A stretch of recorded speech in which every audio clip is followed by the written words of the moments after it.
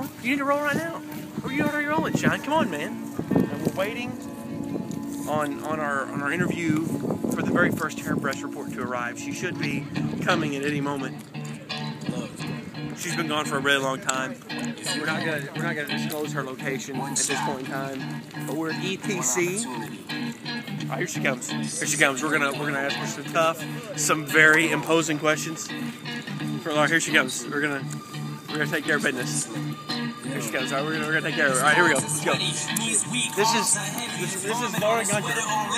She's gonna be our first guest on the Hairbrush Report today. Laura, what's been going on with you, first of all? Well, I've been sitting at the lodge truck in the cold today. Well, how cold is it?